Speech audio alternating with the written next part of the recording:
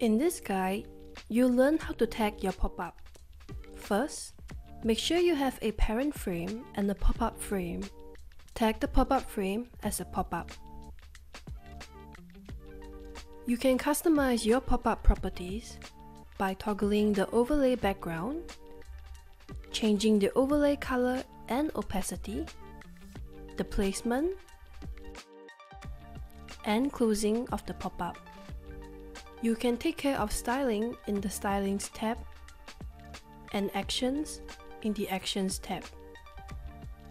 In the parent frame, select the button to open up the pop-up frame, tag it as a button, select the Actions tab, select Open Pop-up Action, and choose the pop-up frame you want to open.